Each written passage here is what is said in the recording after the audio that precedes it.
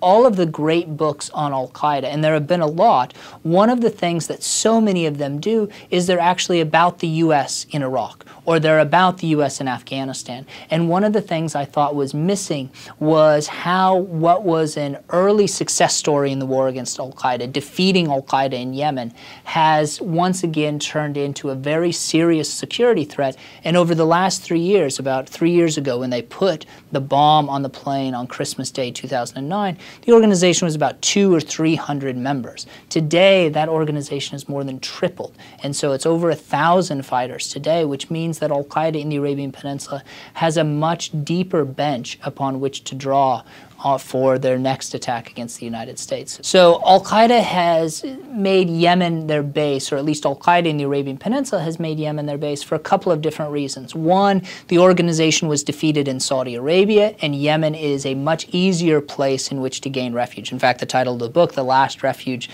suggests that. Also, this is where a number of members of Al-Qaeda, including Nasser al-Wahayshi, who's the commander of the organization, they tunneled out of prison, out of a maximum security prison in Sana'a in February of 2006. Really, this was the genesis moment for Al-Qaeda in the Arabian Peninsula.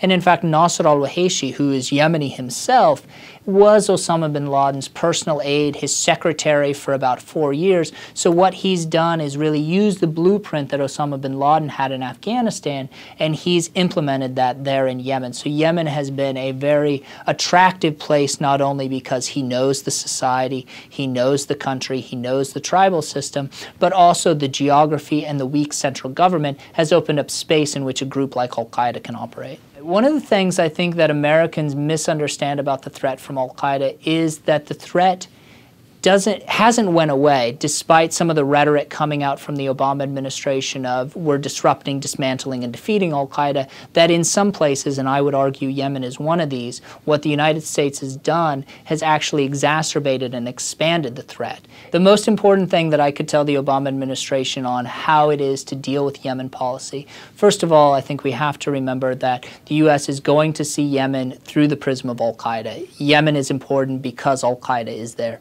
I think the U.S. can do a very good job with drones, but I think the U.S. has to limit itself to only carrying out high-value target strikes within Yemen and doing away with the signature strikes, which at least in my research suggests that the signature strikes are the ones that are creating most of the civilian casualties in Yemen, and it's those civilian casualties that are increasing the ranks of Al-Qaeda and really radicalizing the population.